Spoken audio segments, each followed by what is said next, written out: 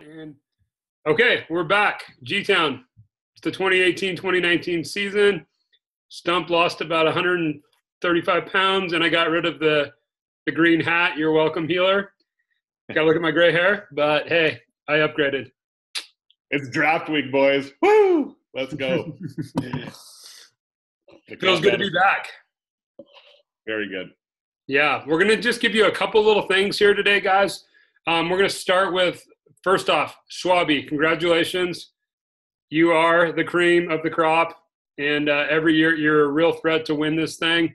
So we're going to get right into it. After saying congratulations, we're going to ask the question to start the 2018-2019 vlog season. Simply, are there better odds for the Schwab to repeat as champion or miss the playoffs altogether? Bold predictions on Schwabi. What do you got? I'm going to go straight statistical. This is off the top of my head. I believe is this year 11? What are we at, dude? It's been a while. Year 10 or 11. I think Schwab has missed the playoffs one time, and he's won 3 titles. So I think the chances are better of him winning that freaking title again than they are missing the playoffs. That's funny, 3-1, because in my head, I had 30% chance he wins the title, 10% chance he misses the playoffs. I got there differently, but the same result. So, Schwabi, you're still the guy to beat. Yep. Next question. Let's look at this. Who's walking into the draft next week with the best keeper situation? I'm going to start. That way you don't have to give yourself too much props. Kamara for sevens, highway robbery. You for sure have the best situation. Although 2 guys that I think have an interesting situation could be really good. I love Jordan Howard for a 0. And I think Virgil with McKinnon for 0. It's boom or bust. Yep. So I think they're a tier down from you, but I think they're looking good. Yeah, when I'm doing my keeper, I'm always thinking of that surplus value. How much would this guy go for in a draft, and what am I keeping him for? So Kamara, I probably got $50-ish. That's another thing. We don't have to get into it too much right now, but I'm curious where the draft lies this year, because the first year we did it, the top guys went for like low 60s, and I think there was 165. And then the next year it ballooned up to like 70 and 71, 72. And then I think it corrected last year, but I'm wondering if it overcorrected, because I think 60 might have been the top value.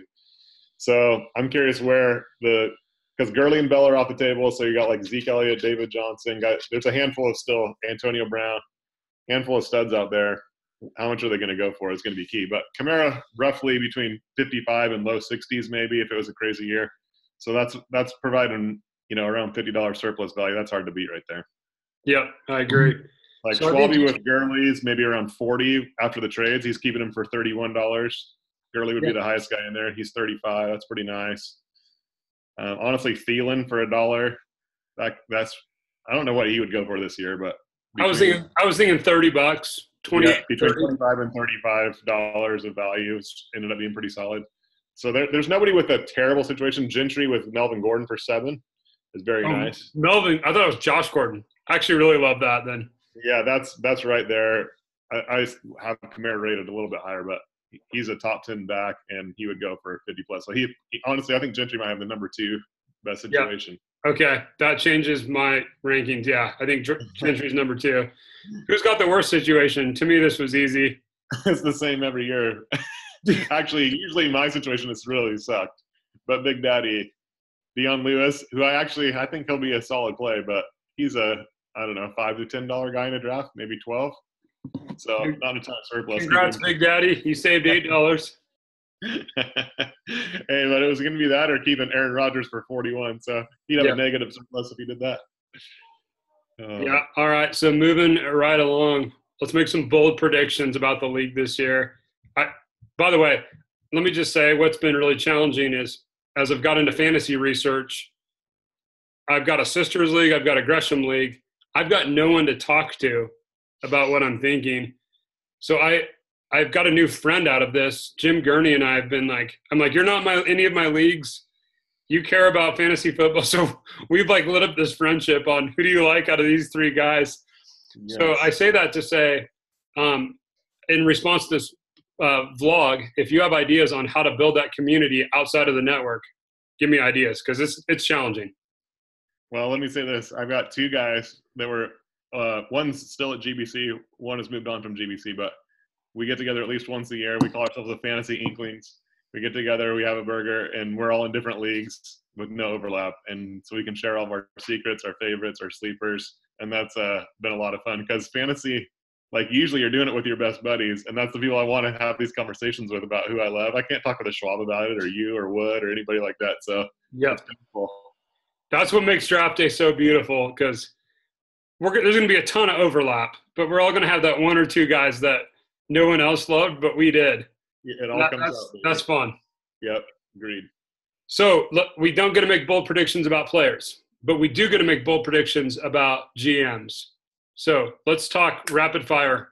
What are some bold predictions for our league GM-wise? I'm going to go first here.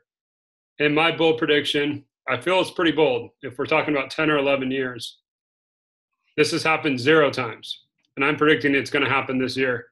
Gentry is going to make the playoffs, especially because it's not Josh Gordon, it's Melvin Gordon for 7. Put it on the board. Gentry's in the playoffs. This is hard to do without seeing the drafts. I don't know if this is a bold prediction or not. I'm going to say the 3 guys who haven't won the title, Paul, Gentry, Virgil, none of them make the playoffs. There will be only guys that have won titles that will make the playoffs this year. That's amazing. That's a huge, huge prediction. Any other things you want to say about our league before draft day? Anything to mentally be preparing for? What's on the menu? What time do we get there?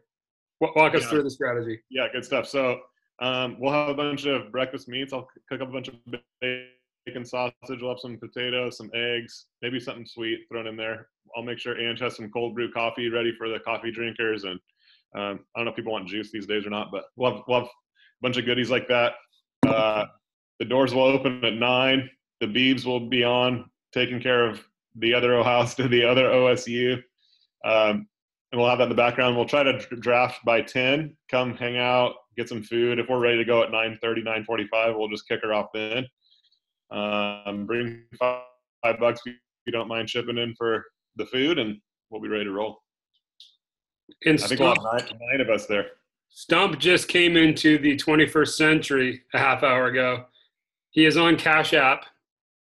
Cash App. So it's the hashtag, it's the money sign, Stisley. So money sign, Stisley on Cash App. Send your $5 over. Send him 6. Bless this guy. I mean, come on. Cooking breakfast meats. He's doing cold brew. Let's not go. We don't want our commish going into the hole on this, okay? So G-Town, it's going to be great.